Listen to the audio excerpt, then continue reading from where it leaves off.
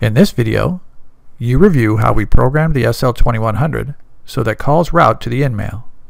For this example, we will use the database from an earlier video when we use the initial install wizard to program the SL2100. To begin, let's verify how the trunks are defined. Under the Quick Install link, click to expand the Trunks option. Next, click to expand the Analog Trunks option.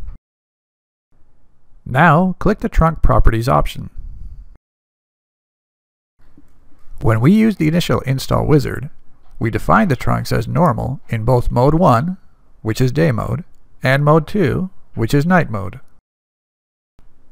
To see how the trunks are programmed when they are defined as normal, click to expand the highlighted option.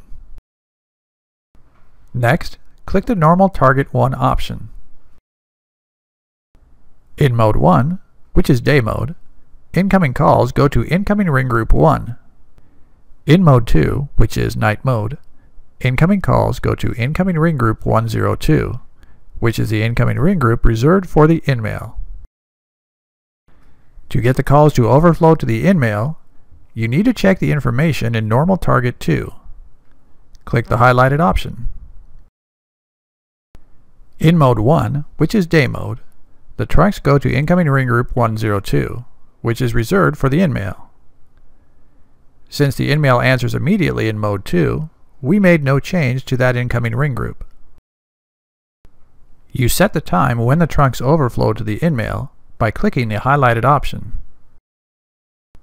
Using the initial install wizard, we define 20 seconds as the time when the incoming trunk calls will overflow to the InMail.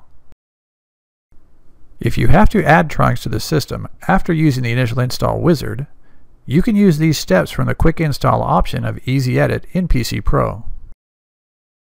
That's the end of this video. Thanks for watching.